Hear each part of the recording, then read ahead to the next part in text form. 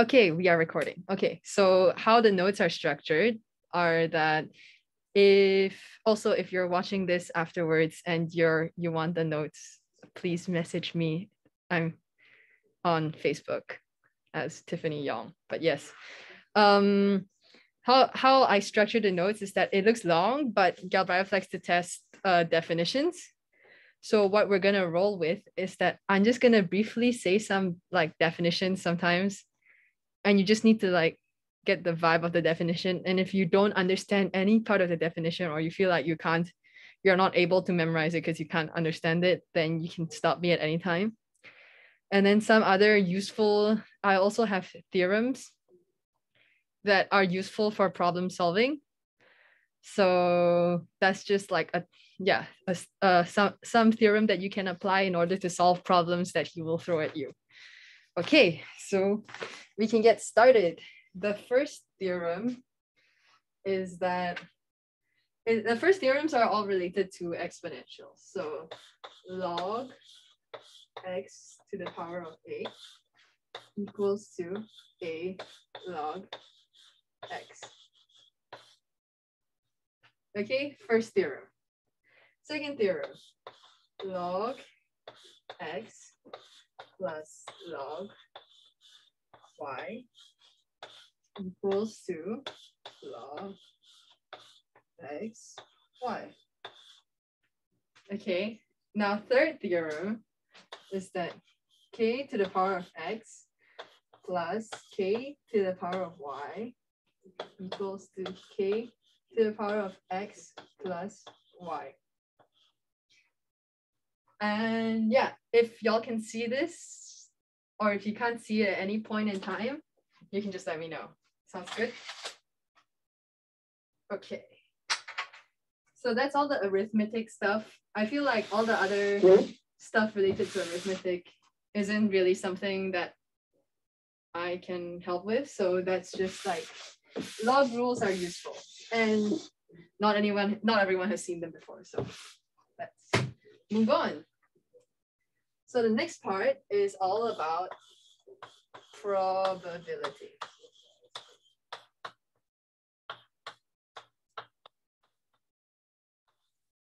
Okay. So when do you even need a probability in the first place? That's when you have a random experiment. So in the notes, I defined a random experiment as an experiment where you don't know the outcome beforehand.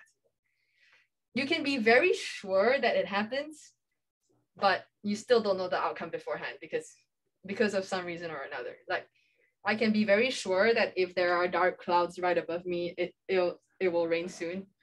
But it's like there's still a probability. Like what's the probability that it will rain soon?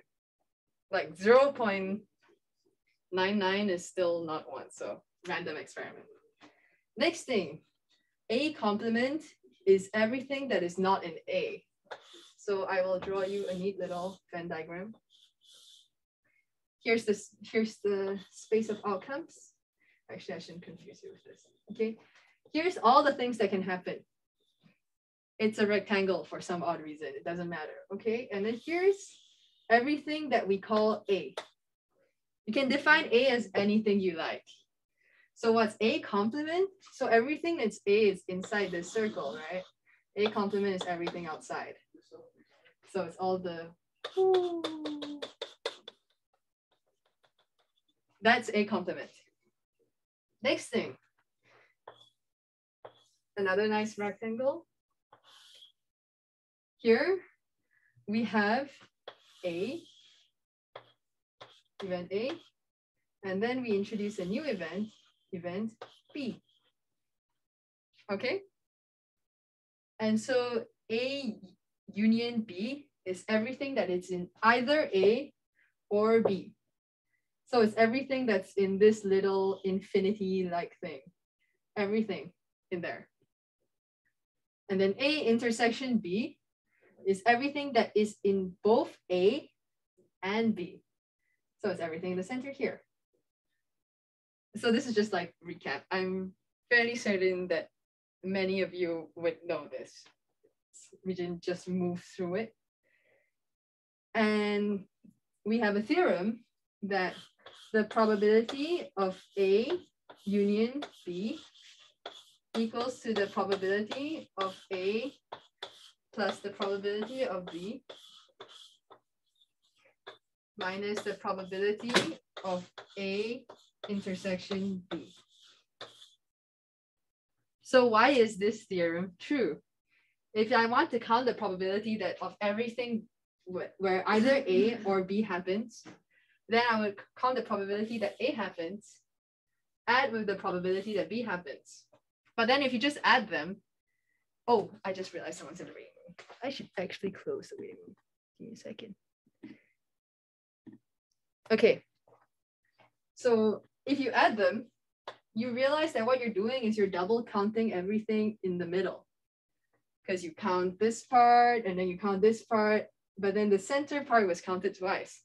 Well, what's the center part? It happens to be the intersection as we defined before. So this is a rule, and this rule is true. Okay. All clear here? Okay. I guess I'll move to mutual exclusivity first. Okay. A and B are mutually exclusive. Oh, thanks for the thumbs up.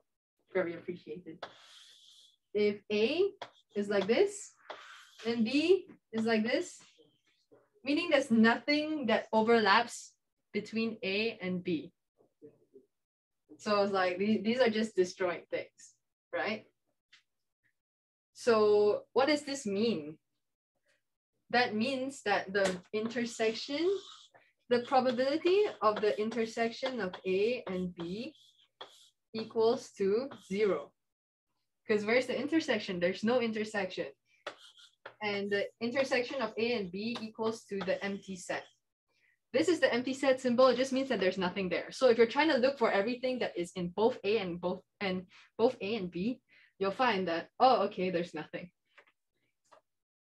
This means that the union of A and B is probability of A plus probability of B minus the union, the intersection of A and B. But the intersection of A and B is 0. So the union of A and B is just the probability of A and the probability of B. And if you look at it, it kind of makes sense. Because you're just counting this and you're counting this. You're not double counting anything. So it's no problem at all. Okay.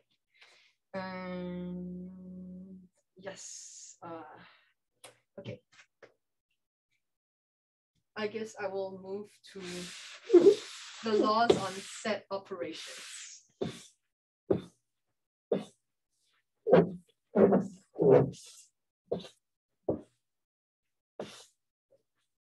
All of these were mostly, sorry. Yes, this recording will be made available on the ESA YouTube. So all of these notes are actually mostly taken from Galbraith's notes. The only difference is that instead of having like 50 pages of notes to go through, now you have like 6, which is a win to me, I think. Yeah, okay. So here's the rules regarding set operations. 1, they call it commutativity. If it helps you remember, you can remember what the words mean, or like you can remember the actual terminology of it. But if it does not help you remember, I don't think there is a point in learning this word, because I also don't know these words. Second one is associativity. Third one is distributivity.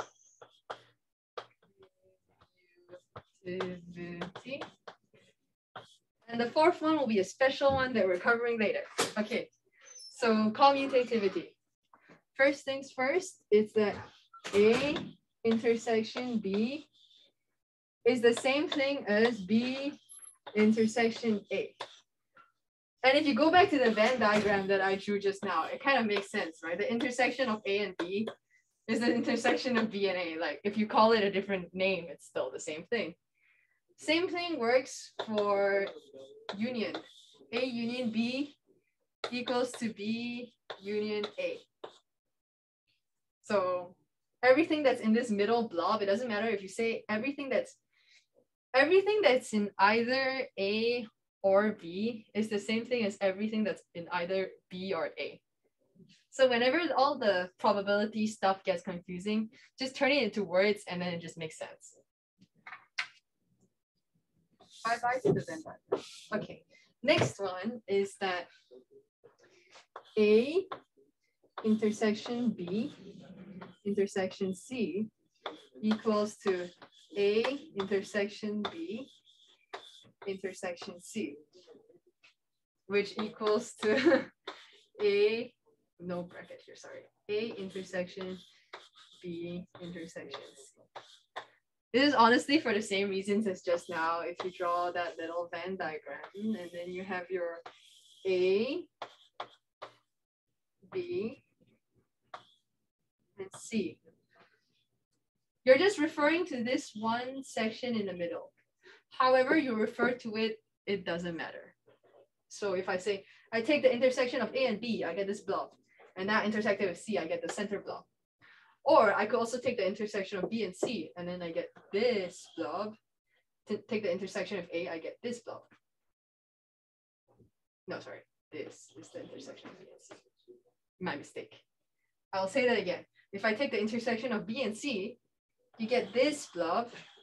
If I take the intersection of A for this blob, I get this center blob again. So like the blobs are the same.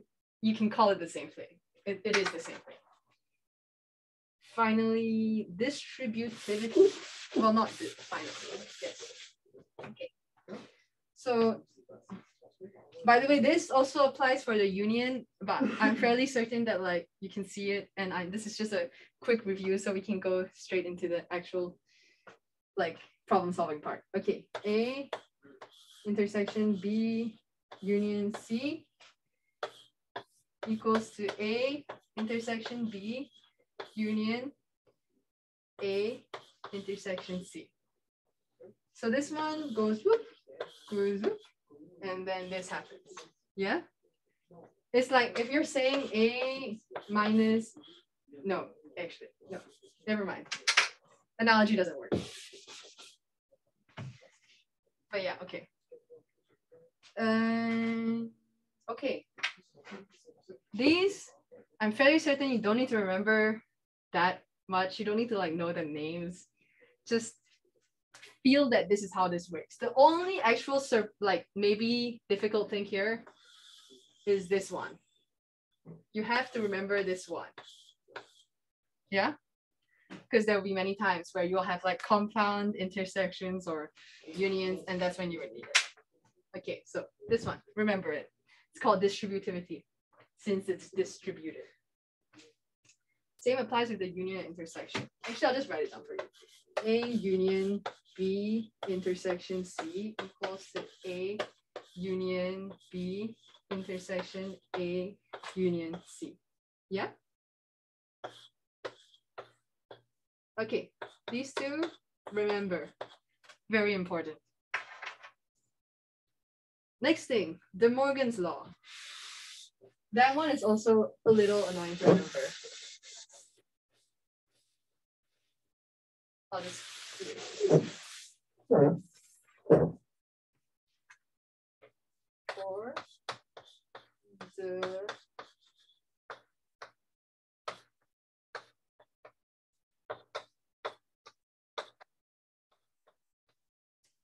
okay, so easy way to remember it. You take the complement of A intersection B intersection C, right? So, woo. As soon as you see this, if you don't want to deal with this, you just turn it into A. But then you can't. You have to switch the signs around. So intersection becomes union B union C. So the easy way to remember it is that like the complement is taken across the whole thing. So you can't just split it up into the smaller parts without swapping anything. So you have to swap this cat into like this intersection into a union. Same thing with the other version, A union B union C, if I take the intersection of all of that, what I have is A complement intersection B complement intersection C. Complement. This is also very important because sometimes you run into a problem that is very annoying. Like imagine that you're trying to get to this value, but you only have this, this, and this. If you don't remember this rule, you'll have to go through the long way of taking this complement, this complement, this complement in order to get A, B, and C, and then take the intersection of A, B, and C, and then you take the complement of all of that. You can do it, but it's annoying. And how do you avoid annoying things? Is by just remembering rules that help you avoid annoying things. Okay, is that clear? Okay, if it's clear, we'll move on to exhaustiveness. Exhaustiveness seems really useless when you first learn it, but it is useful for one very specific and very useful thing that is used in basically all problem solving. So a sequence of events are exhaustive. I say a sequence of events, but that's because I can say A and B are exhaustive if it's like this, A, B. Okay, so A happens, B happens, means that the whole space is covered. It could also be something really gross, like this is A and this is B. Or it could literally even be like this one little circle here is B and everything else is A. It doesn't matter. Okay, it just means that the entire space is covered by A and B. But why I say a sequence of events A1, A2, A3, A4, like all the way to AN, is because of, like, let's say I have A1, A2, A3, A4. Then they are exhaustive in the same way if it's like this. A1, A2, A3, A4, or any weird combination of it that covers the entire space.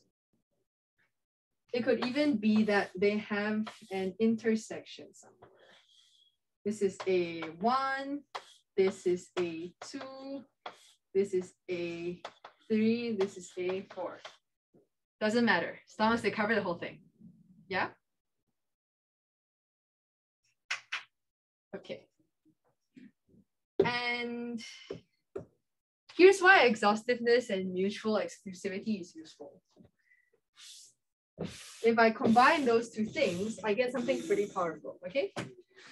So I want to find the probability that event B happens. What I claim to you, this is equal to the probability of A intersection B plus probability of A complement intersection B. Why is that the case? So draw our nice little Venn diagram again. Want to find the probability of B happening.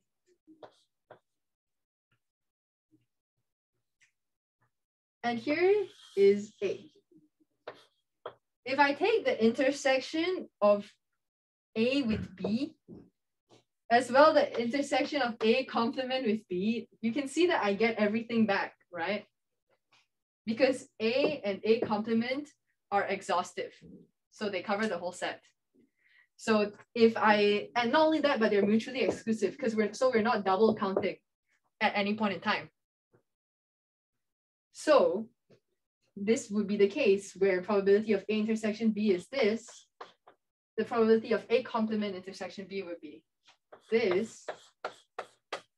And you know what? They add up to the probability of B. And this example is really, like this type of thing is really powerful. It works more than just for A and A complement.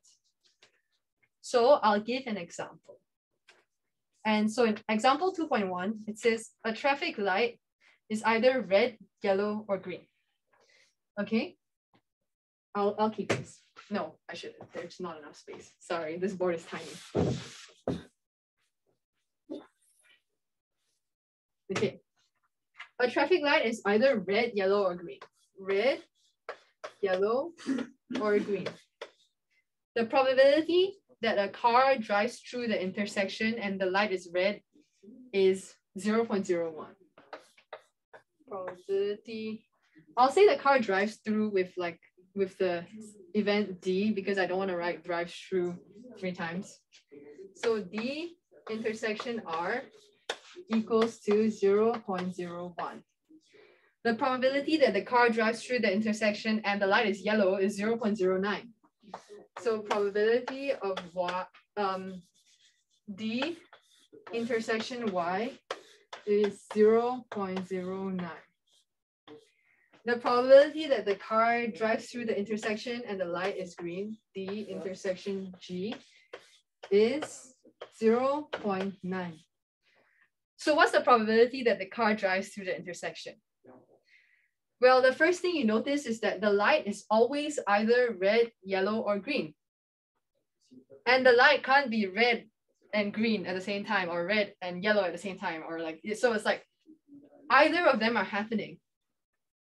So if I want to find the probability that the car drives through, logically, all I have to do is, okay, what's the probability that the car drives through and the light is red? What's the probability that the car drives through and the light is yellow? What's the probability that the car drives through and the light is green? And if I add them all up, then I've covered all the cases. The light is either red, yellow, or green, right? So then if I would add all of this up, then it goes to 1. But this number doesn't matter. I invented it. What's important is that you realize that this equals to the probability of D. Because R union Y union G is the whole space. Like this is everything that can possibly happen. So if I take the intersection of D with literally everything that can possibly happen, and all their intersections are nothing, then I would get the probability of D back. Does that make sense?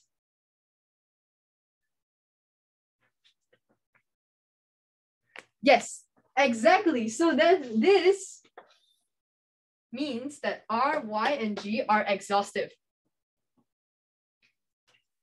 But you have to take care because the only way that this works, the reason why this works is that R, Y, and G are all mutually exclusive. So if the light can be red and yellow at the same time, then this doesn't hold anymore because there is an intersection between the light being red and the light being yellow, then it will change the probability and it won't hold anymore. Does that make sense? Okay. Good. Next thing, conditional probability.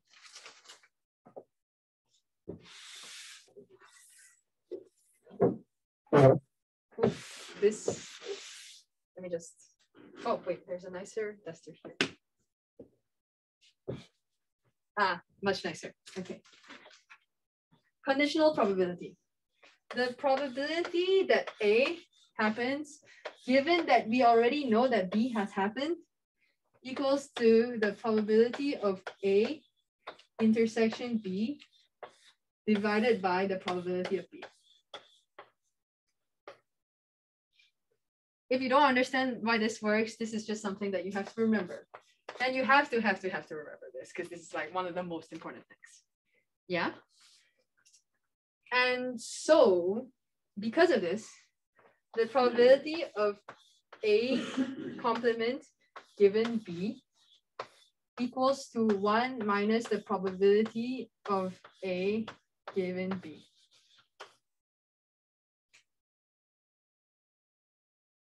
And yeah, this is just something like, if you know that B happens, what's the probability that A complement happens?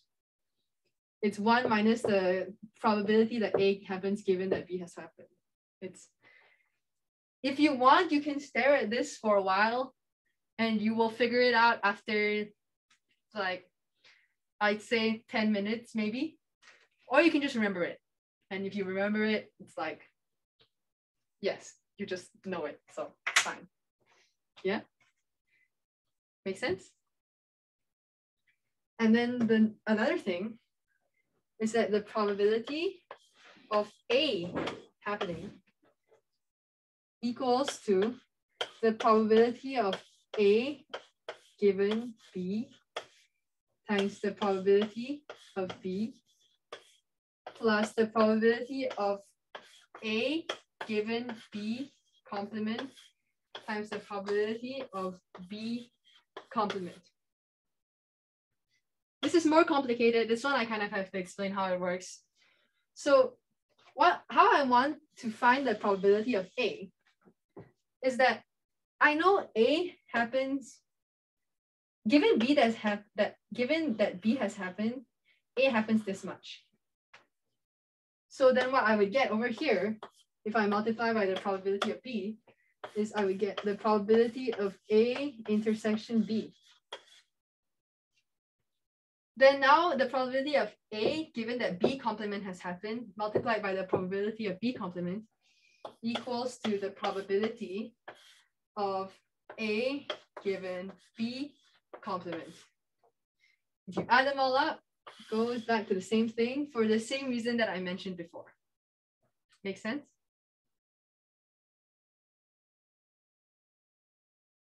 Okay, yeah, this is just like, honestly, if you're ever confused in an exam, there's only a few things that you need to remember. This is one of them. All of the definitions are what you need to remember, because if you mess around with the numbers for long enough, I'm pretty sure you could find a way to get back A. If you knew this rule, you could just like multiply by the probability of B and you could kind of figure it out. But if you don't know this one, you're sunk. There's nothing that can save you because it's a definition. So it's not something that you can derive. People just decided one day, this is how it is. Okay, next thing, Bayes' theorem.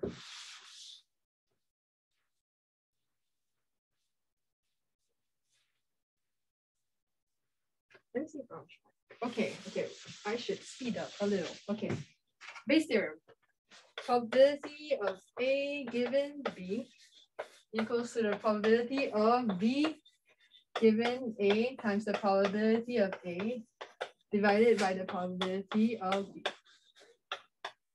This follows from the definition of conditional probability. You could derive it, or you can just remember it. But like, I'm pretty sure that the derivation is simple enough. Like, yeah, this is a thing.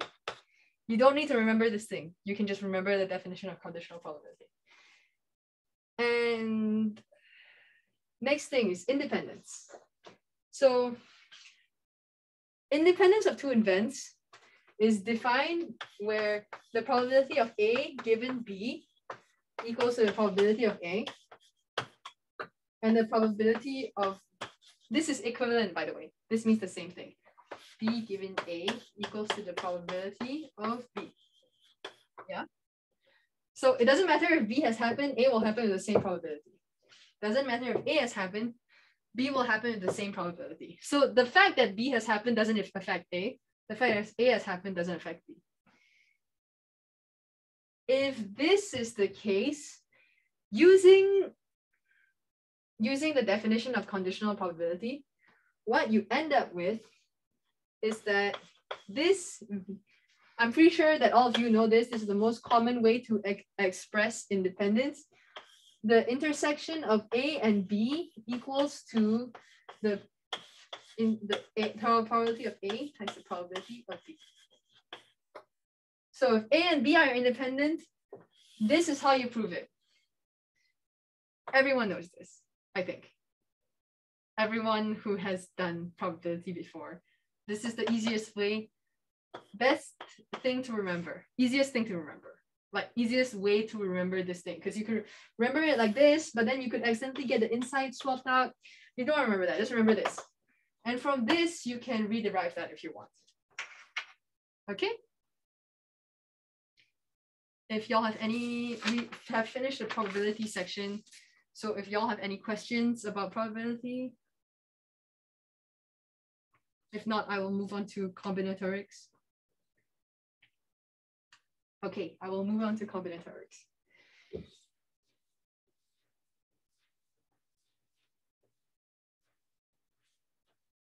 Combinatorics is basically the number of ways that things can happen. So as a relation with probability, where the number of ways that this event happens and divided by the total number of ways that it can happen is a probability that the event happens. But that's not something that is very crucially useful. You can figure that out on your own. Important things in combinatorics are, this is what is called a factorial. I assume that you probably know it by now. N minus 1. So I do n times n minus 1 times n minus 2 times n minus 3. And I go all the way until I reach 1.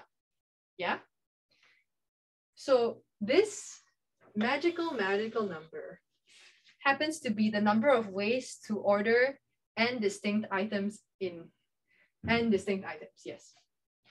So if I have Anne, Bob, and Clara, and I want to line them up in a line, the number of ways I can line them up is 3 factorial. And we call this thing a factorial. Yeah, okay. And yeah, that's all you need to know about it. If I want to order them up, I just, if I have the same amount of things and I want to put them in an order with this, I don't need to choose anything. Factorial, best friend, yes. And combinations and permutations will build off that. All good? Okay. Next thing, combinations. Combinations has 2 ways to write it, and choose K. The C implies choose, which already gives you a hint as to what it does, which equals to NK. This is the binomial, but it's not something you need to care about. Which equals to n factorial, your best friend has returned, divided by n minus k factorial n factorial. So this is a number of ways to select k things from a group of n things. So I have Anne, Bob, and Clara again. What's the number of ways that I can select 2 of them? It's 3 factorial divided by 3 minus 2 is 1 factorial divided by, sorry, this should be, I made a mistake. This is the formula, so I'll say it again. It's n factorial divided by n minus k factorial times k factorial. Yeah? So if I have a group of 3 things, n equals to 3. If I want to choose 2 people from them, then k equals to 2. So n is 3, n minus k is 1, k is 2. And what I would get is 3, but that's not what matters. It's just this formula. Have to remember. This one, you can't look at it and you will figure it out. So remember this one. Next thing is permutations.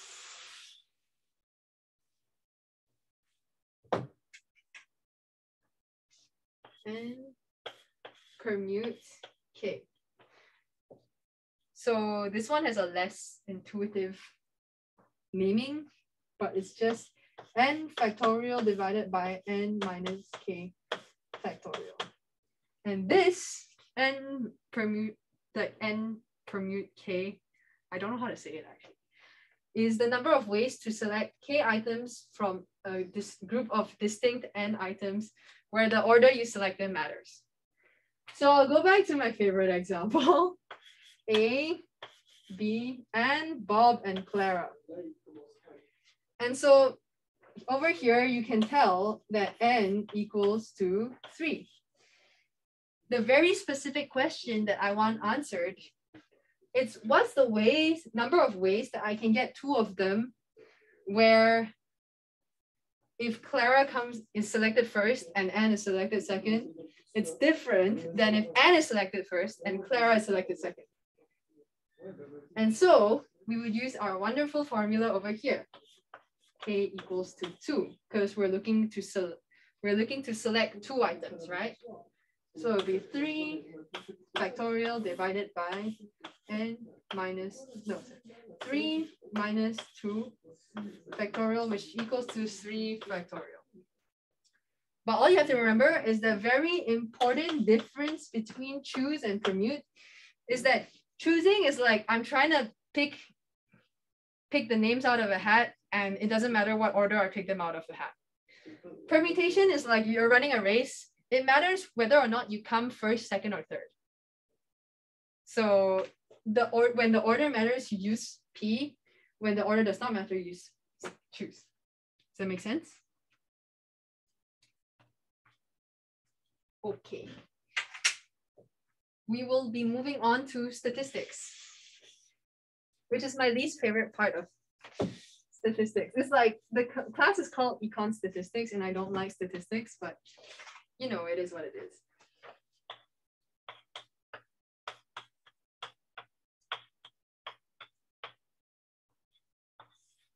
There we go. Okay.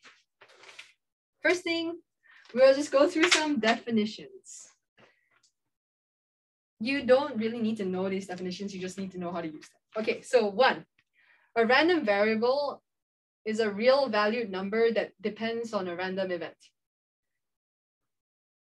If he asks you to define it, it's useful. If not, just apply it like you do any other thing. Second thing, the cumulative distribution function of a random variable is the function such that, okay, this one's useful. Is the function, okay, let's say you have a random variable x. This is my random variable. Random variable. I'm gonna say RV from now on because writing random variable is very tedious. So this is the cumulative distribution function. This equals to the probability that this random variable is less than or equal to this number that was put in. So in practice, the cumulative function, the distribution function probably looks something like, I don't know, this. And then over here, we have 1. And then it just reaches 1 because the probability can't get higher than 1. And then the probability density function is, you don't need to remember this definition so much. It's this integral that is kind of gross. The reason why you would write it like this integral is because not all probability density functions are integrable. Example of a, no, not all CDFs. Okay, I'm gonna call this cumulative distribution function. This is, this one is the probability density function. Why would you write it like this instead of just saying, oh, I take the derivative of this df divided by d, like I take the derivative equals to f x x. Why on earth would I write it like this instead of just writing that? Excellent question. It's because it's just because not all cumulative distribution functions can be, you can take the derivative of it. An example of it would be something like this, and then you have like this, or like this, and then you hop up and it's like this, and it's like this, and then you're like this, this, this. Basically, this is, you can't take the derivative. But in practice, if you're ever given a CDF, it will be, you will be able to take the derivative. Unless he's trying to mess with you in some way or another. So this is the formal definition, but you will probably never need it. I'll just remove this. Okay. And I want to illustrate a very important point. And that is, for this probability density function, this is basically saying how much probability does event X happen at. And why can't I just say probability that X equals to X, and then I would just say that this equals to, like, I integrated at X, right? The issue is that with continuous functions, I have a continuous function like this. I'm not sure how much calculus you all have done, but with continuous functions, the probability that this happens is 0. The probability that this happens is 0 at all points. The probability that this specific point happens is 0. An example that I gave in the thing is like, if you're asking me to take the distance between me here and the blackboard over here, it'll be something like, okay, this would be something like 10 centimeters. But you can't say if it's continuous, you can't say it's something like 10 centimeters. You have to be like 10.3561732. Like, so it's so specific that the probability that you are at that one single point just is 0 all the time, which is why you need this definition where you would take the derivative. Does that make sense?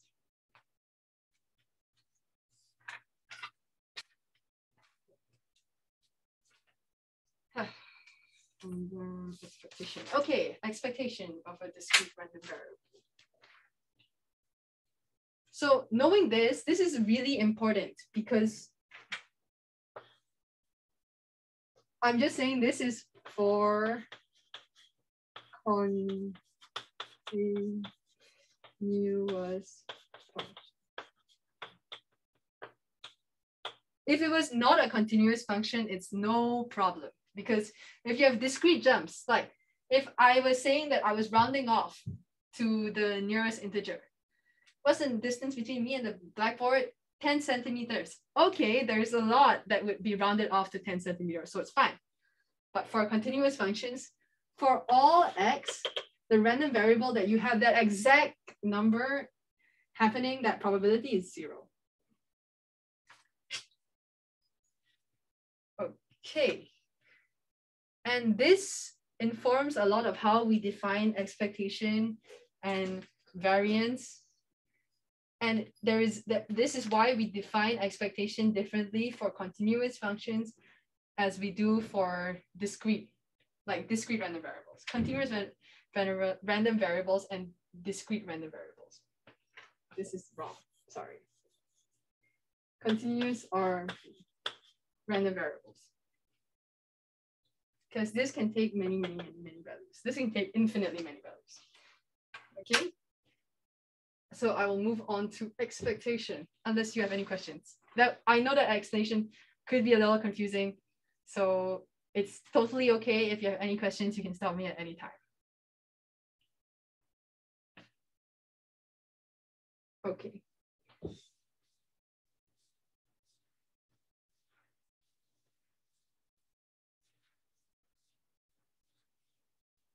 So now we go into our favorite topic, expectation. I'm gonna write it like this, expectation of X, where X is a random variable. So you take expectations of random variables. So expectation of a random variable is basically all the numbers that the random variable can take multiplied by the probability that it happens. It's basically the equivalent of taking the arithmetic mean. For a discrete random variable, so, okay, I will move this. If X is a discrete random variable, then what we would have, the expectation of X equals to the sum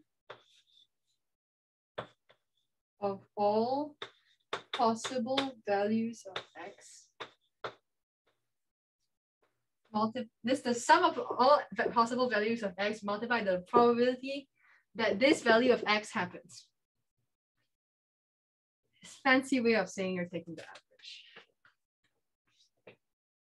If x is continuous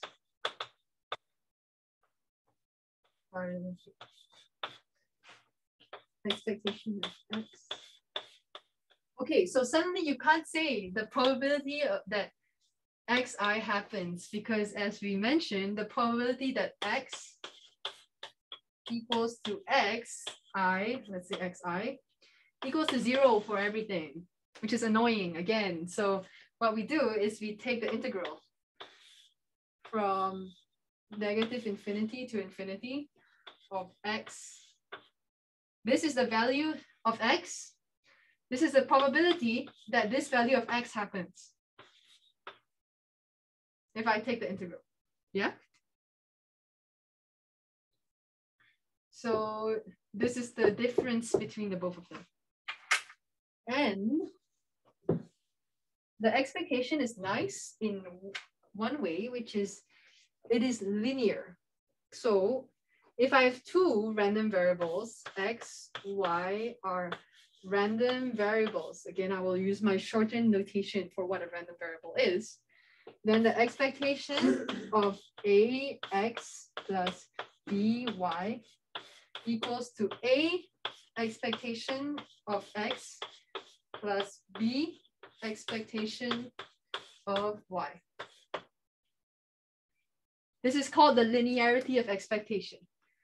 It's basically saying if I'm taking the average of x and like if I'm taking the arithmetic average of ax, again, the expectation is multiplied by a. If I'm taking the expectation of x plus y, I get the expectation of x plus the expectation of y.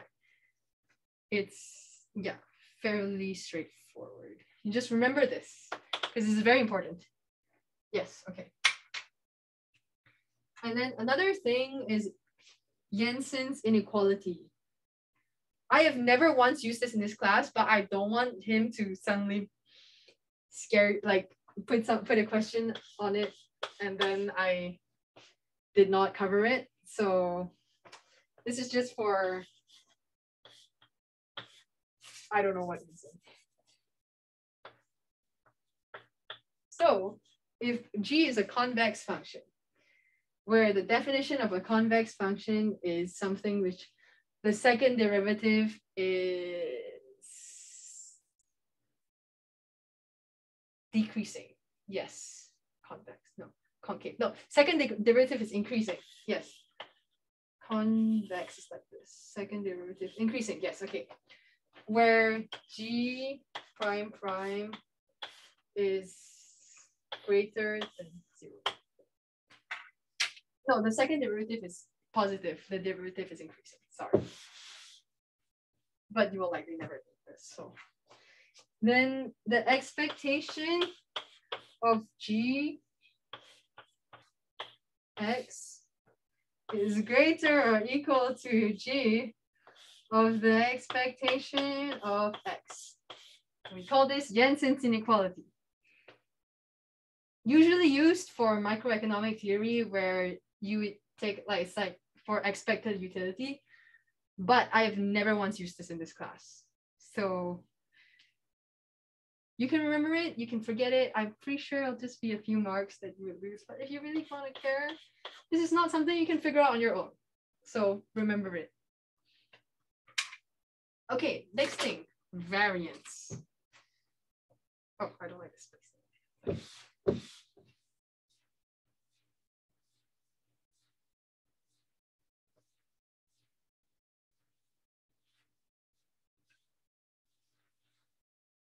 Let me check the time. Okay, I feel like I'm on track-ish. Okay.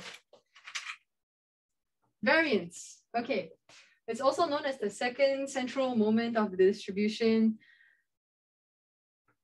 The moments definition I didn't include because that would mostly be a definition question. And also in general, the moment is just, there are only a few important moments. One is the first moment, which is expectation. Two is the second central moment, which is variance. And then the other one's not so useful. So variance of x equals to sigma squared. This is a tautology. This is just how we write the variance of x, okay? Which equals to the expectation of x minus its mean. Ooh, admire it in all its glory. I don't know. It just is what it is.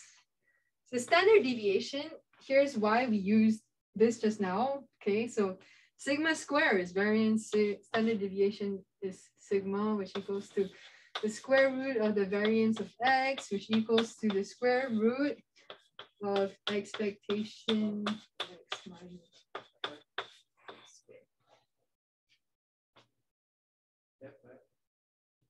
Yeah. By the way, this expectation is taking the outside of this.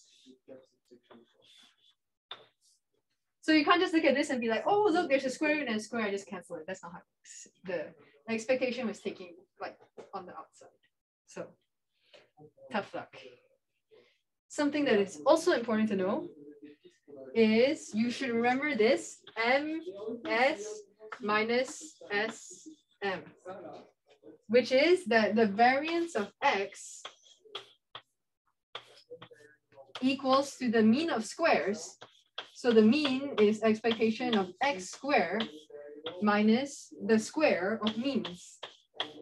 So the mean is expectation of x, and then I take that square. This is very easy to confuse because they look really similar. So the aim of this ms minus sm is mean of squares minus square of means. And remembering this has made sure that I have never forgotten this ever. Even when I'm like, wait, which way around is it again? And then I just remember, oh, ms minus sm. Okay, I know this. Yeah. So useful. Remember, very important. Okay. So variance of ax equals to a squared the variance of x. This is just how you take in and out the variance. Yeah.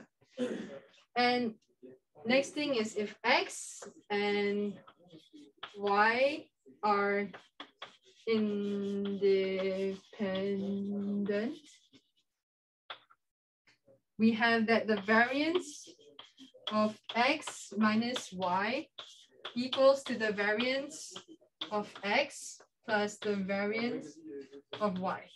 So it doesn't matter if inside it's a minus. The variance always increases. Always. That's why you don't have a negative variance. Okay. Next important thing. Kind of. Yes, okay. Is all of this clear so far? Okay, great. Okay.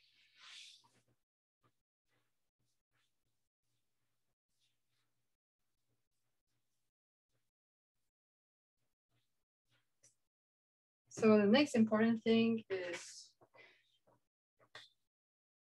Chebyshev inequality. So x is a random variable. Mu is the mean of x. Sigma square is the variance of x. Yeah.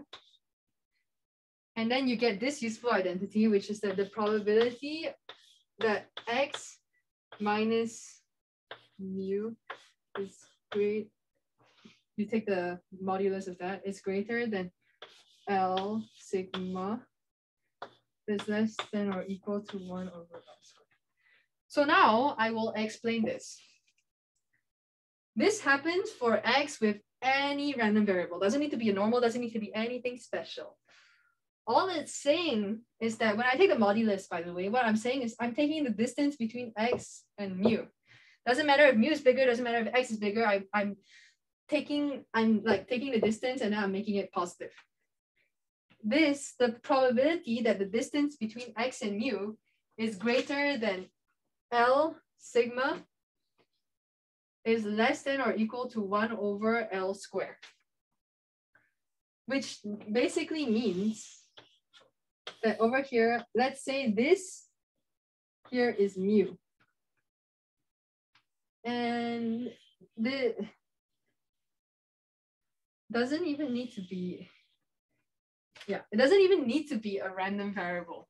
All it's saying is that if the further out I go all the way here or further, where this is L sigma, this probability over here is less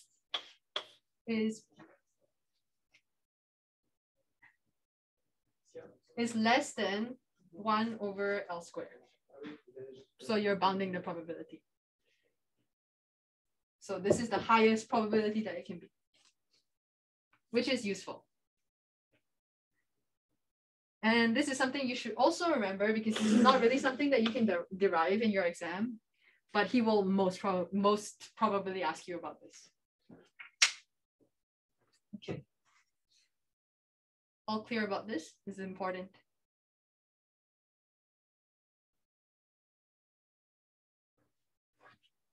What is L again? L is any number.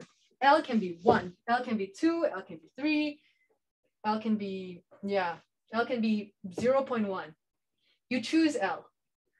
Because what I want to say is that what's the probability that, let's say I want to say what's the probability that it's beyond here.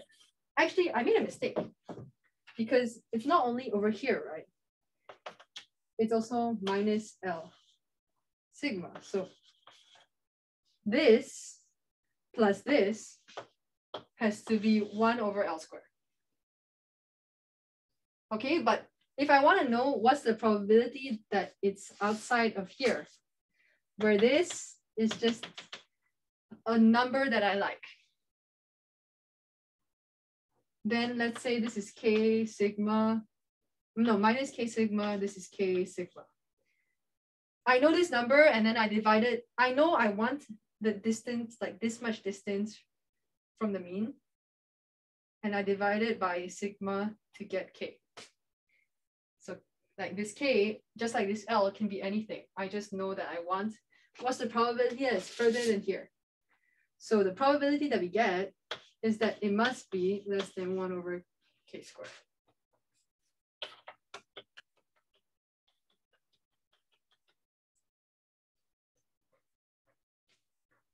Okay, great.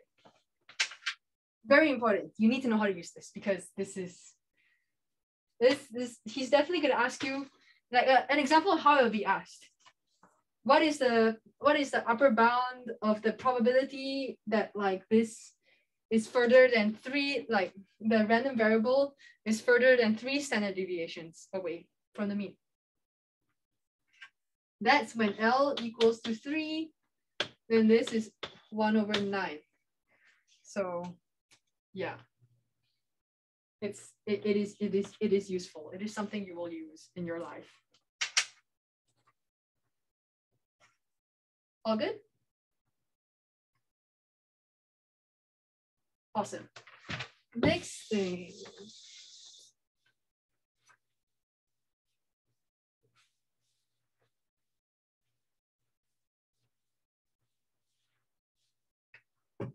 Okay. Joint CDF of x1 and x2. So f, we call it x1 comma x2, where I have x1, x2. This equals to the probability that x1 is less than x1. By the way, these are the random variables, and these are random, these are just numbers that we pick. Okay? So it's the so this is the how we define fx1 comma x2 is defined as the probability that random variable x1 is less than or equal to x1, and the probability and random variable x2 is less than or equal to x2.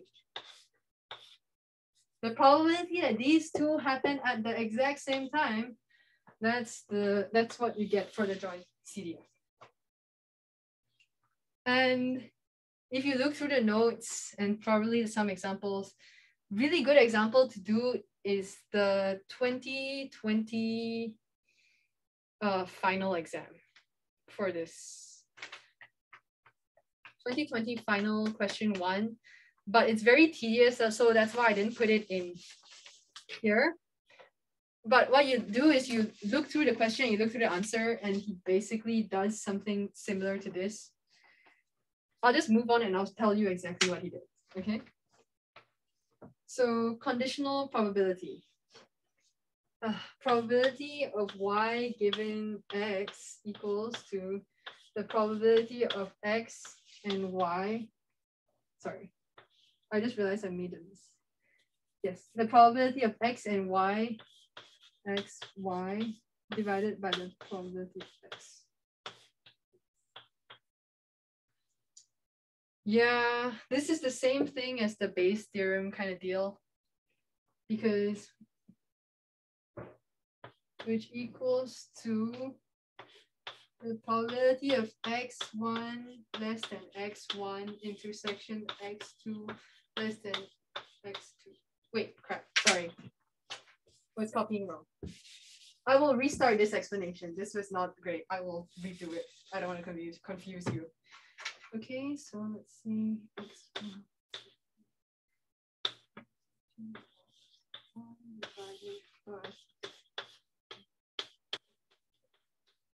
Okay, restarting an explanation. The conditional probability distribution function, which we write like this, equals to the distribution function of x and y, the joint distribution function of x and y, divided by the distribution function of x.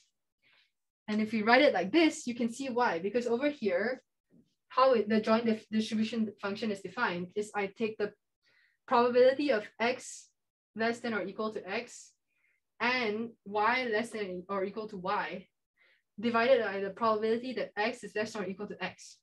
But if you look at this, this is basically saying, remember the definition of conditional probability? This is saying the probability of y less than or equal to y given x less than or equal to x, which is exactly what we wanted in the first place. Does that make sense? And yeah, all good? Okay. So for the continuous case, it's the exact same thing, except instead of having the probabilities, as remember, continuous case is annoying. You don't have exact probability for this one case, then you would have the probability density function.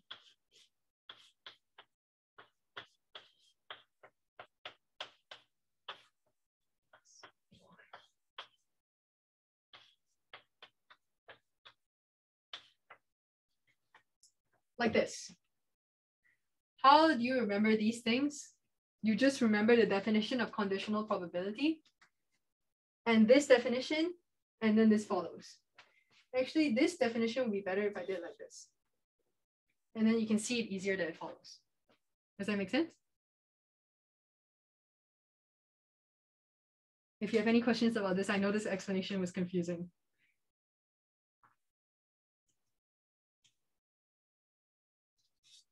All right, we will be moving to independence of continuous random variables. We're nearly through this part that I really don't like. Okay. Okay.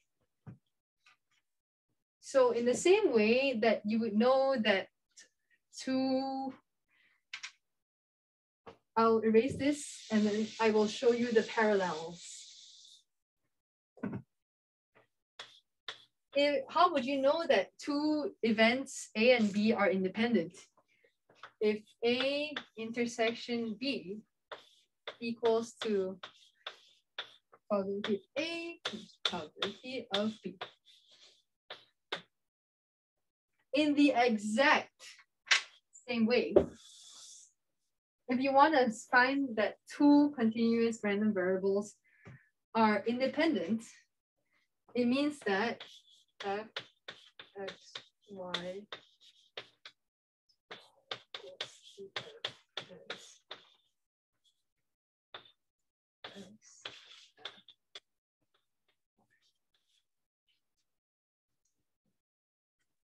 make sense?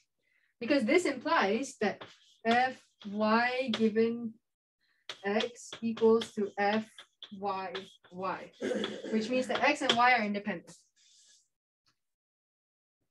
Good? Any questions about this? Or anything that we covered before? It's all chill. If you got stuck on something, it's better to ask. And I can clarify it for you. Okay, next thing. Covariance.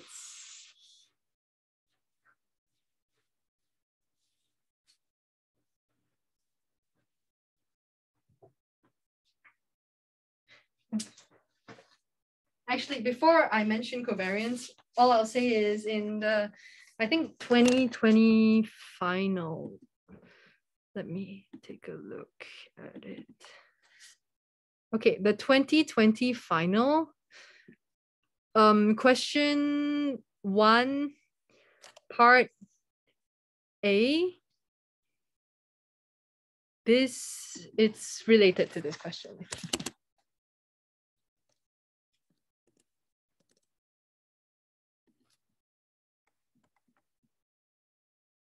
Yeah, it is.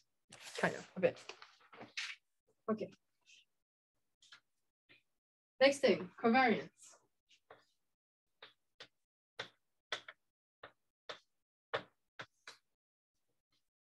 Okay, so how do we define the covariance?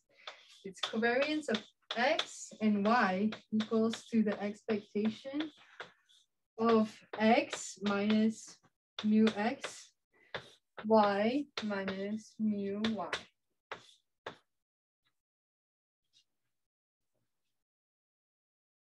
And we also have something called correlation.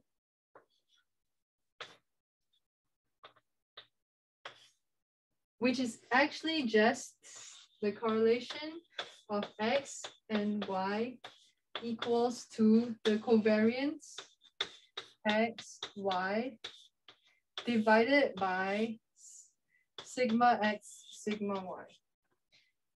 Why do we have this correlation? It's because when you divide it by sigma x and sigma y, then you get the actual correlation of how both of them move together. Whereas if you have a big sigma x and a big sigma y, sometimes you wouldn't get that exact value. Because, yeah, let's say sigma x is really big, then you would think the covariance would be really high, and you're like, oh, okay, they're really correlated. But all it was saying is that sigma x is really big and the actual covariance itself is very low. The actual correlation itself is very low. Make sense? Okay. And then some useful formulas for you. Covariance of x with itself is just equal to this squared. It's just equal to expectation of x minus mu x squared, which you happen to happily see that this is the variance of x. So the covariance of a random variable with itself is, okay, yes, okay, so I will repeat that one more time. How do you know that two variables move together a lot? You could look at their covariance, but then the covariance is influenced by the variance of the variance of x and the variance of y. So let's say if this number is really big, how do you know that this number is really big just because this, like, the variance of each individual thing is really high versus the actual correlation is really high? So what correlation does is you take the covariance of x and y and then you divide by the standard deviation of x and the standard deviation of y. And then this shows you how much they actually move together, instead of covariance, which can be big because the standard deviation is big. But correlation, since you're dividing by the standard deviation, then it normalizes it. Does that make sense?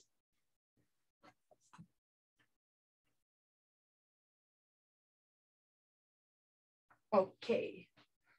So yes, this is also something very useful. Covariance of x with x is the variance of itself. And just now, remember I said that if x and y are independent, then the variance of x minus y is the variance of x plus the variance of y. Here, if x and y are, there are no conditions. You don't have to say it's independent. Then the variance of x plus y equals to the variance of x plus the variance of y minus the covariance of x and y. Actually, give me a second. I need to check something.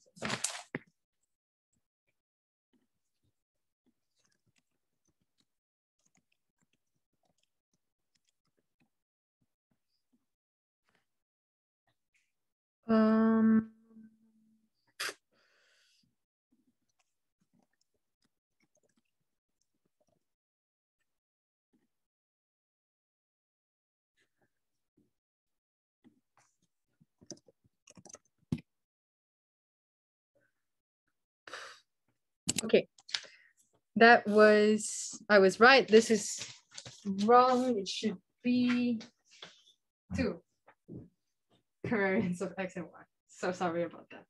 I will change the notes to update that. Because as I was writing it, I was like, wait, hold on. That sounds suspicious. So I'll say it again. The variance of x plus y equals to the variance of x plus the variance of y minus 2 covariance of x and y. Easy way to remember it is like the a plus b square formula thing. And like a minus b square formula. Yeah. Okay, all good. Sorry, that got a little confusing.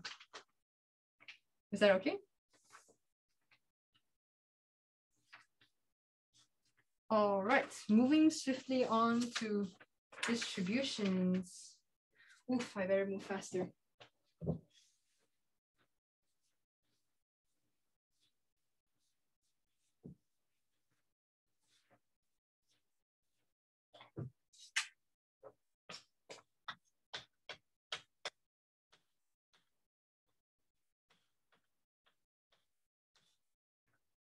First one, Bernoulli.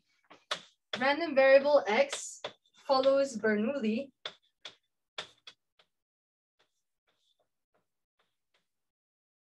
if x has 2 outcomes, x1 and x2. x1 happens with probability p, x2 happens with probability 1 minus p. That's... Why is it 2 covariance? Oh, that requires a lot of...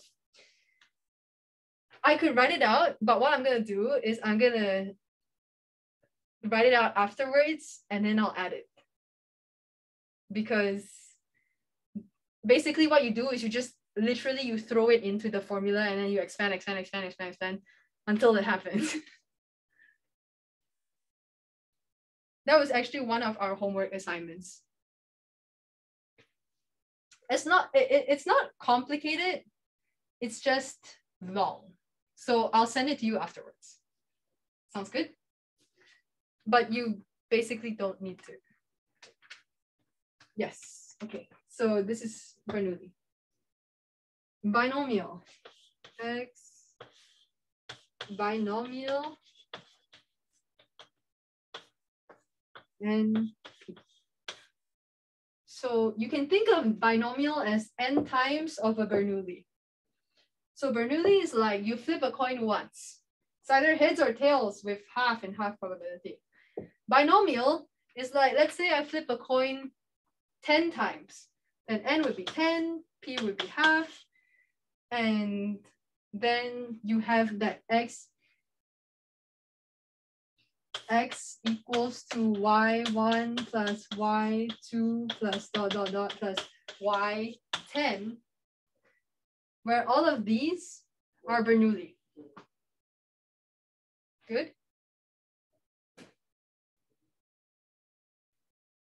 Okay. Next thing is the Poisson, which is used to model data that are counts of the number of times that something happens. I have never used this in this class. Don't think you'll need it too. We have the exponential, which is used as a model of continuous positive functions, like waiting times in a row. I've used this in the class before, but for an assignment, not an exam. But he gave the formula for it. So there's nothing else you need to know other than exponential is used for continuous positive functions. The normal distribution is a really important one. Happens a lot in real life. Most common application is that the distribution of the sample means of any distribution, as you take more and more sample means, it goes towards a normal distribution.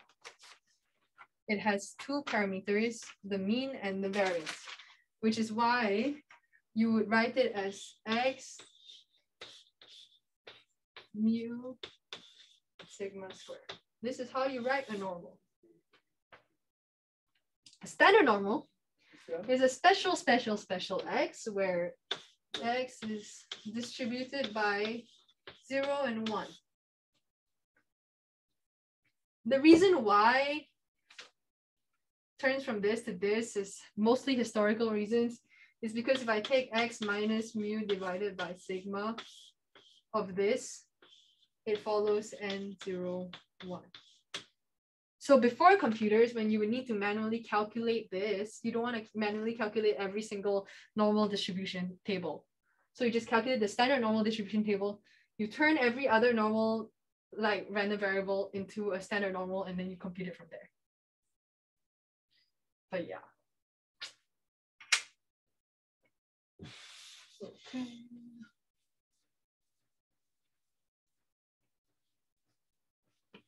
And then student t distribution, used when we don't know the population variance of the distribution. So sometimes that sigma square over there, we don't know. So we use s square. And s square is something that we can find by running experiments. But if we run these experiments, you can't use the normal distribution anymore because it's not exactly the same, right? So what we do is we use the t distribution, where you take the mean is mu, the variance is s squared, and the degrees of freedom is n minus 1, where n is the amount of like tries that you do to get to this sample variance. Make sense? And as the number of degrees of freedom becomes higher and higher and higher and higher and higher, it converges towards a normal distribution because it becomes more and more like the actual normal distribution. And then last distribution is that the chi-square distribution, which is sums of independent squared standard normal random variables. And yeah, I don't think like me telling you what this distribution is very useful. So I'll just show you how it's used later. There's a theorem that linear combinations of normal random variables are normal. And so if x1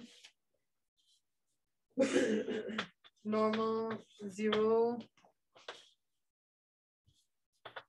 a1 sigma 1 square, x2 is normal 0, a2 sigma 2 square, And we go on until we have x and 0 a and sigma n square. Then if we sum up all of these, no wait, sorry, this is a mistake. Sorry, take that back. This is sigma 1 square, sigma 2 square, and this is sigma n square. Okay, so I'll repeat it again. These are all normal random variables. Mean of 0. The reason why we can leave it as a mean of 0 is because all you need to do is take x1 minus mu and you will get the mean of 0 already. So it's really easy to get the mean of 0. And then here's your variance. And then if I take a linear combination of these, which equals to, let's say, a1 x1 plus a2 x2 plus ... plus a n xn, then what I would get is that y, amazingly, is also normal. And it follows this, it had its same mean, which makes sense. And then the variance is this. I square sigma I square. Sounds good.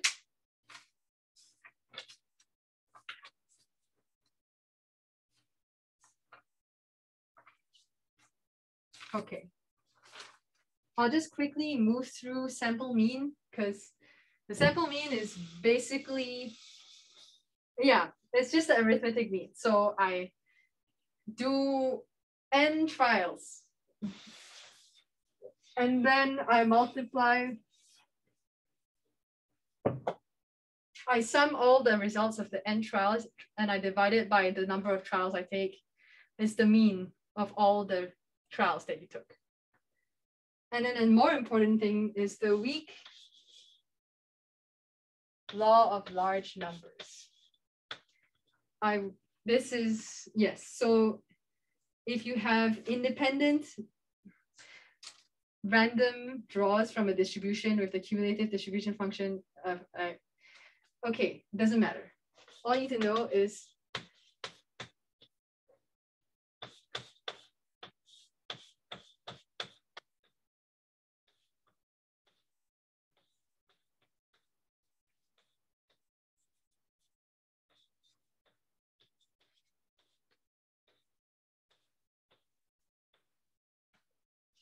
if these are all independent draws that create this sample mean, then as you take more and more and more and more and more data points, what you're getting is that it becomes closer and closer and closer and closer and closer to the mean.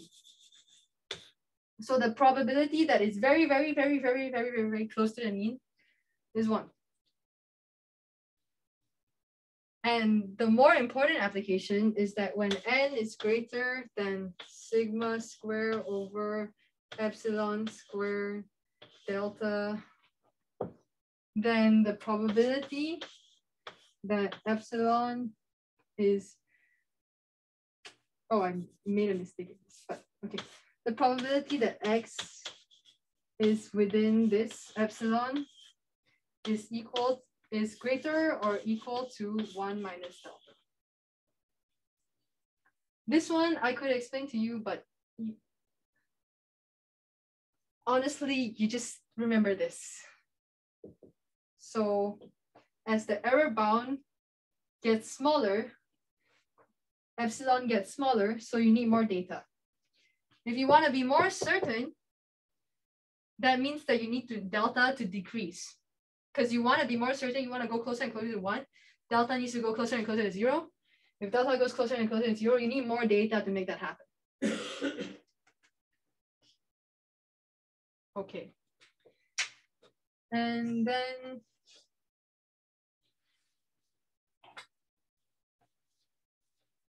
I think I'll skip over theorem 6.1 because that seems like something that it's just something that you use to prove the next. So I'll give you that the sample mean minus the actual mean divided by, this is the standard error divided by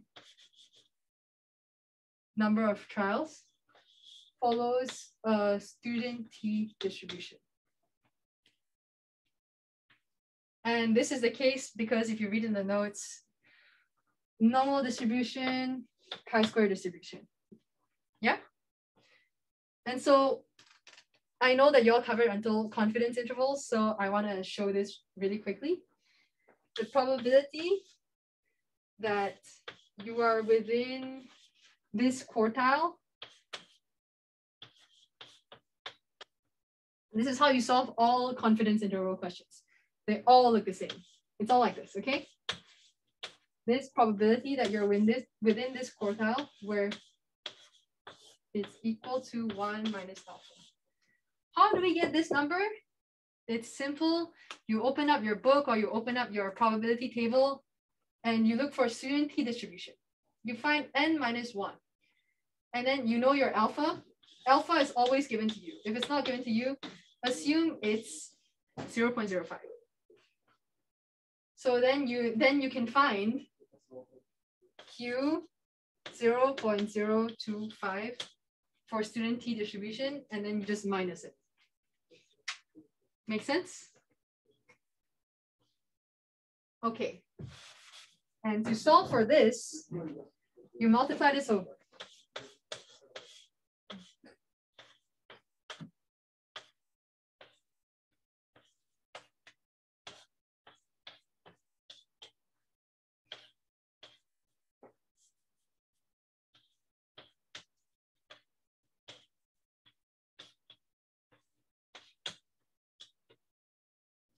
And then you're trying to solve for mu. So what you do is you x minus 2 less than mu is less than equals to x plus s over square root of n.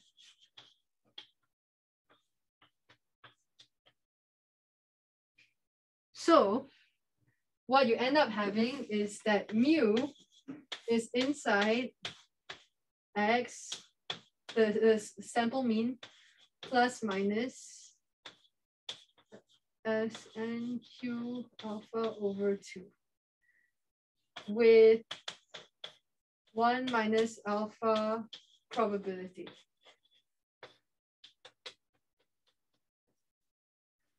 And this is how you get the confidence interval.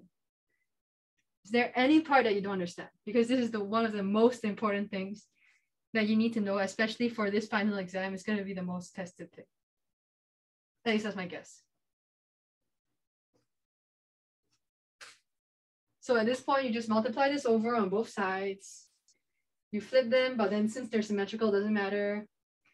You move the sample mean over, and then you get this beautiful, beautiful confidence interval with this probability. So if alpha was 5%, this would be with 95% probability. Mu is somewhere here, which is amazing. Okay. Okay. Then central limit theorem. Also important.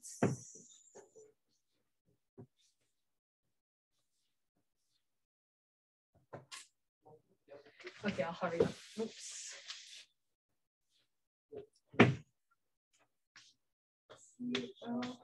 Central limit theorem. So it's just saying that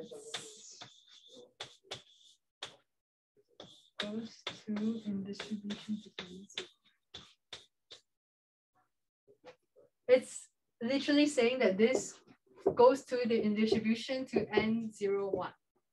This thing. So let's say you know the sample mean. Let's also say that, of course, you know the number of trials that you did for your sample mean. And most importantly, you assume that you know this standard deviation. Then, as you take, as n gets bigger and bigger, it follows the normal distribution.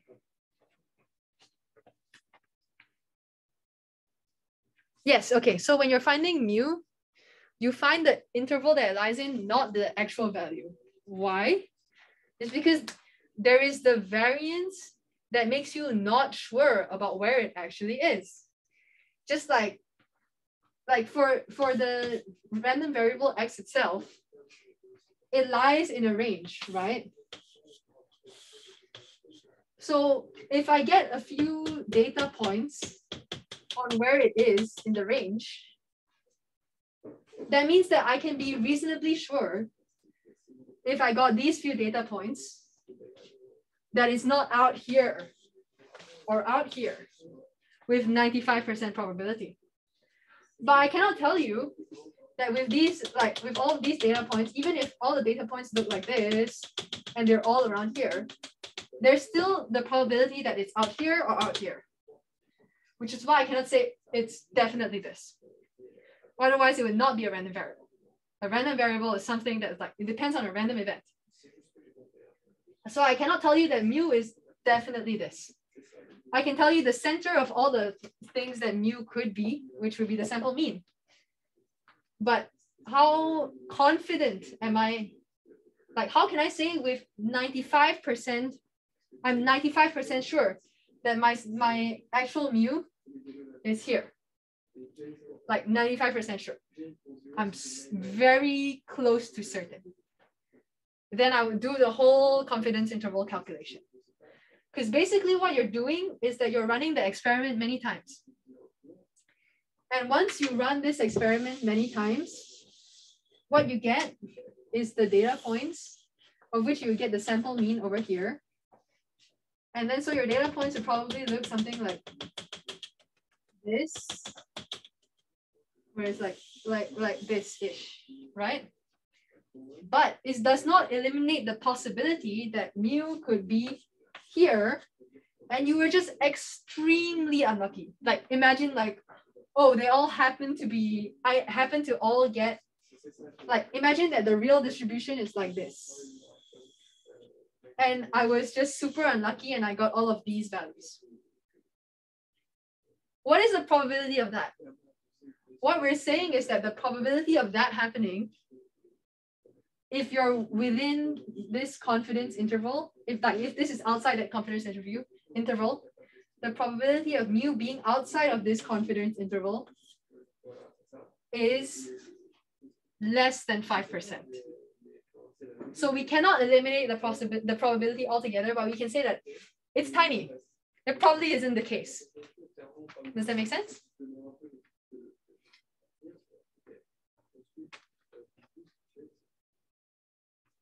Or if you have any follow-up questions, I'd be happy to answer them.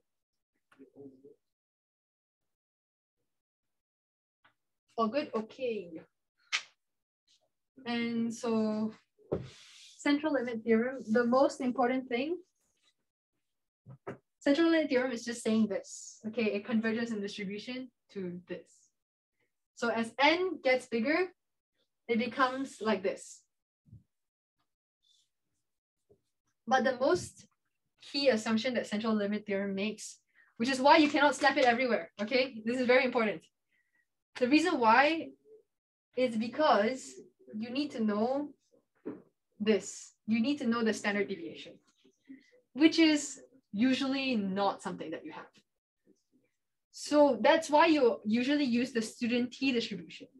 Because usually what you have is you can estimate s squared, and you can also estimate x, the sample mean of x.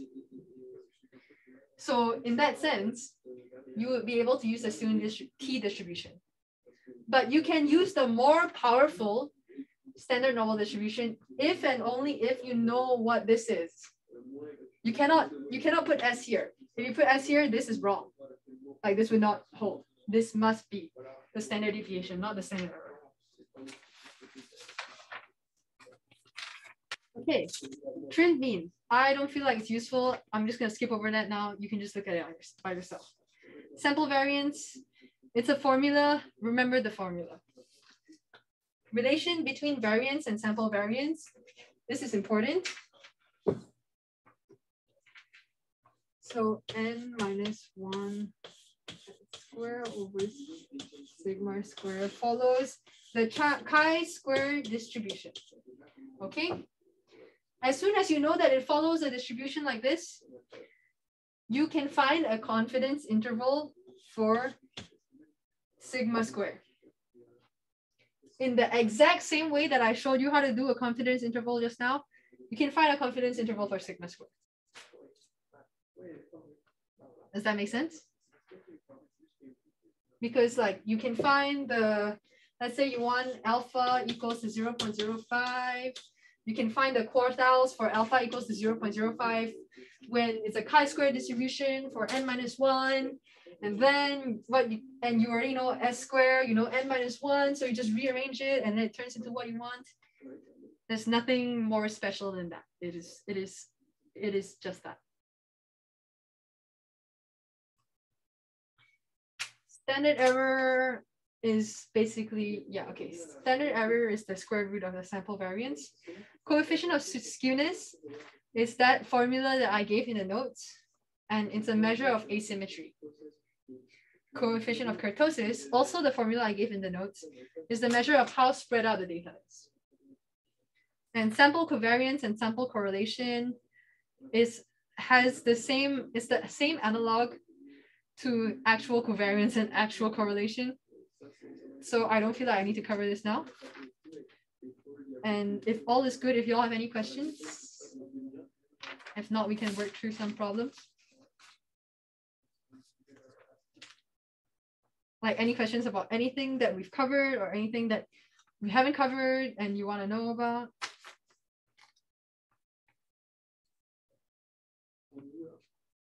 All good? Okay.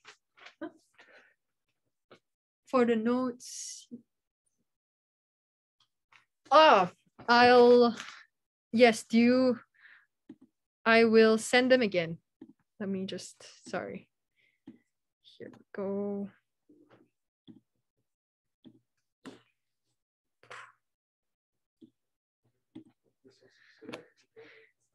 Got it? Awesome. Okay. Now we will do some exercises.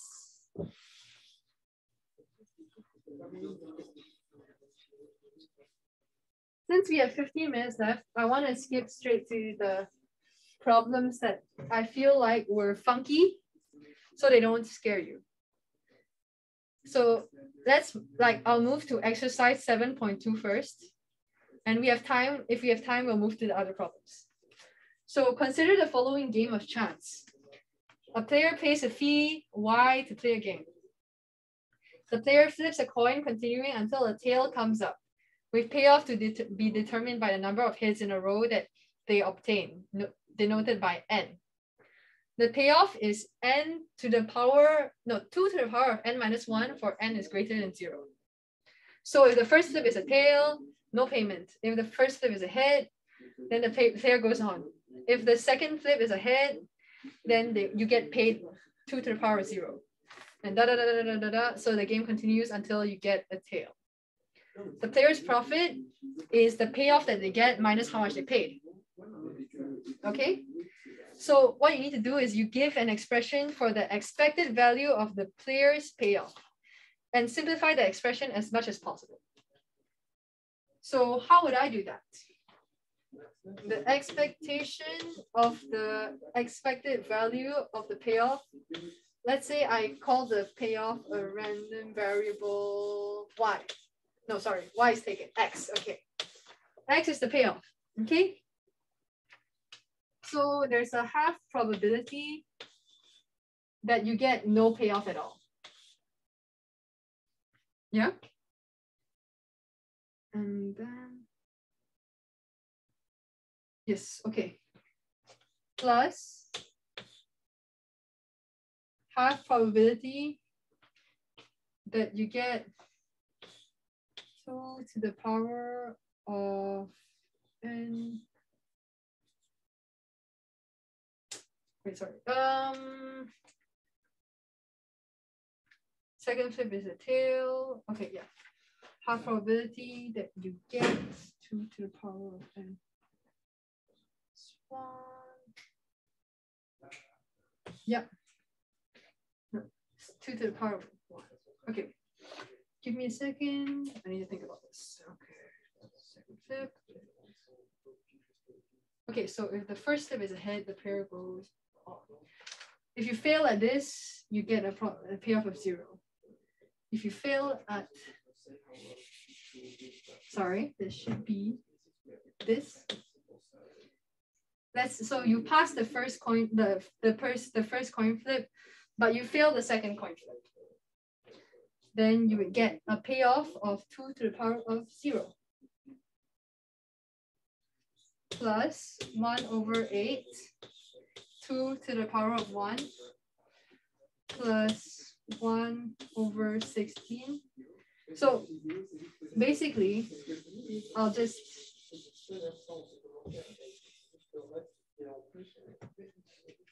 actually no, this is half to the power of 2, half to the power of 3, 2 to the power of 2 plus half to the power of 4, 2 to the power of 6. And it goes on and on and on and on. And what you end up with, okay. And what you end up with is that you actually find that this simplifies to 2 to the power of -1. Actually, give me a second. I need to check something.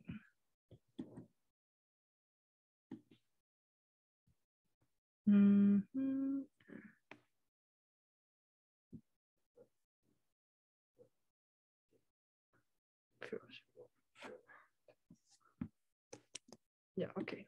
Yeah.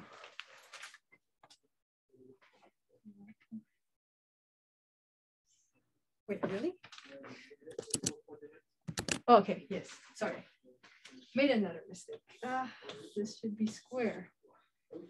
This should be cube. This should be power of 4. This should be the power of 5. Let me explain why, okay? So over here, with half a probability, you get tails. If you tails, game stops and you're out. You didn't even get one hit. So here it stops. Over here, you have half times half. So this is the probability that the first round you get hits, the second round you get tails. After you hit tails, and you're out. So this is 2 to the power of 0 because you had 1 hits in total. Over here, what's the probability that the first round you get hits, second round you get hits, third round you get tails and you're out? It's this, which is that, yeah. Same thing goes on and on and on and on and on and on. And it's entirely possible that you can get 100 heads in a row. It's not very likely, but it's possible. So then what you would have is 2 to the power of 0, 2 to the power of -2 times 2 to the power of 0, plus 2 to the power of -3 times 2 to the power of 1, plus ... This equals to 2 to the power of -2n. Wait, sorry. 2 to the power of -2 plus 2 to the power of -2. Sorry, okay. It's 2 to the power of -2 plus 2 to the power of -2 plus 2 to the power of -2 plus ... which equals to n2 to the power of -2, which equals to n over 4. So what you have is that as n goes to infinity, which we have, n is infinity, the expectation of this is infinity. So actually, I can't even put n because there's infinitely many. So you just have to stop here. So, but if you keep, let's say if I add 1/4 plus 1/4 plus 1/4 plus 1/4 plus 1/4, this expectation is infinite, which was kind of trippy to have on a final exam question. And I thought I was going crazy, but you know, that's just to say that sometimes the questions are wonky. And then the next part of the question is saying that if the player pays a fee of $5 to play, compute the probability that the player will make a profit.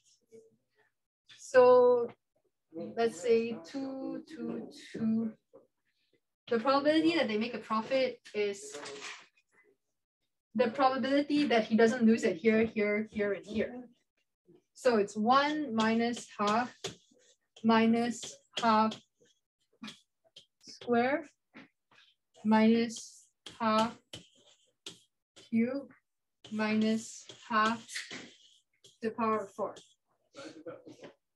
The reason why this is the case is because from here on out, 2 to the power of 3 is greater than 5. So the only way you will lose money is if you get one tail. No, 0 hits, 1 hit, 2 hits, or 3 hits. That's how you lose money. So this equals to 1 minus half minus 1/4 minus 1/8 minus 1/16 is 1/16. That's the probability. Yeah? Oof, 9 more minutes.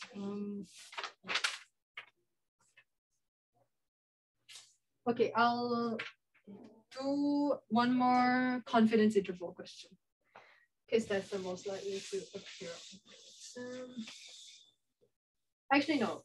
I just want to.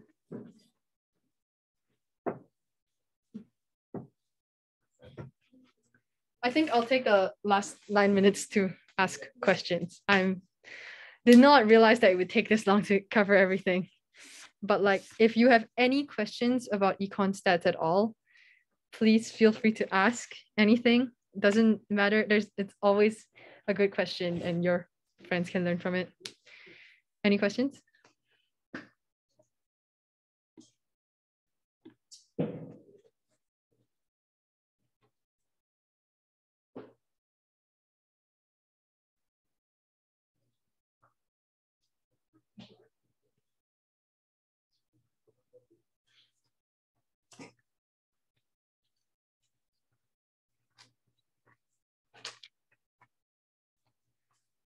Awesome. Yes, and if you have any feedback for me, you can always message me and I will get better.